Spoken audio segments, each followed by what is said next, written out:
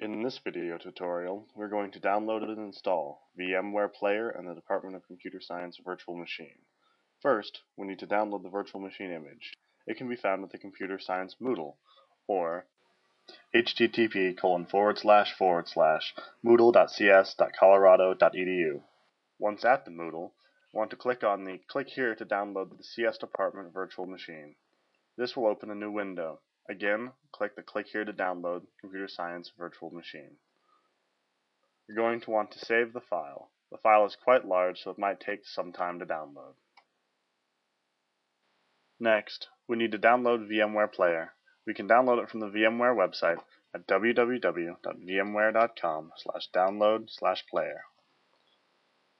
Once at the download website, you want to click on the download link for the latest version. At the time of this video, 2.5.2.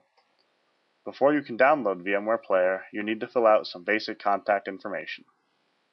After filling out the required contact information, you will be given a link to the download page.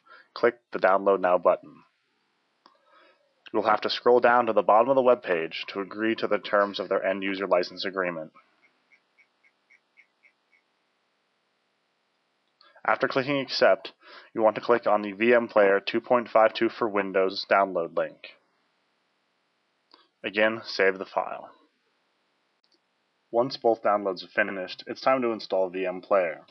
First, it's probably a good idea to move the files from the default download folder into a folder of your choosing.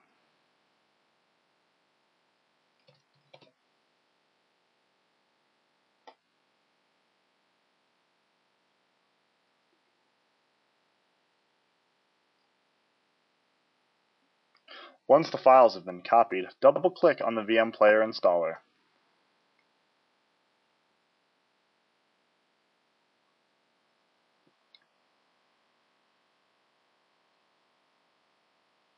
Click the Next button. The default installation location should be fine. Next, you can choose whether you'd like to have shortcuts created. This is a personal preference.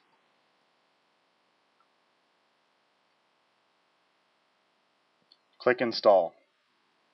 The install could take several minutes.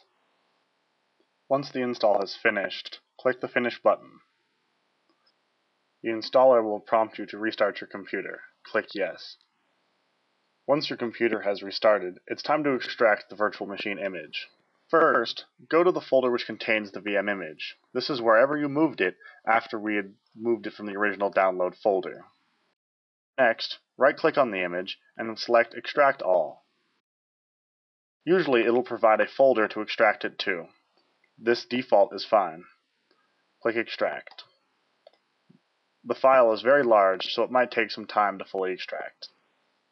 Once the extraction is completed, you'll see a new folder that contains the extracted virtual machine. Now it's time to boot the virtual machine. Start VM Player. Before you can use VM Player, you must agree to its terms of use. Now you want to open the virtual machine. Navigate to the folder which contains the extracted virtual machine image.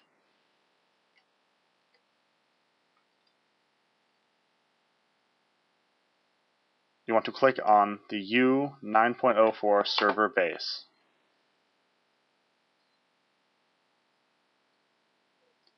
It will prompt you to take ownership of the virtual machine. Click the Take Ownership button.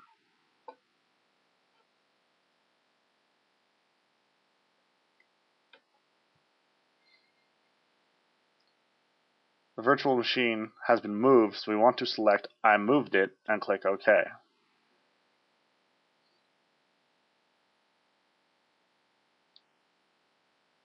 This is showing all of the peripherals attached to the virtual machine. Now, the virtual machine is actually booting.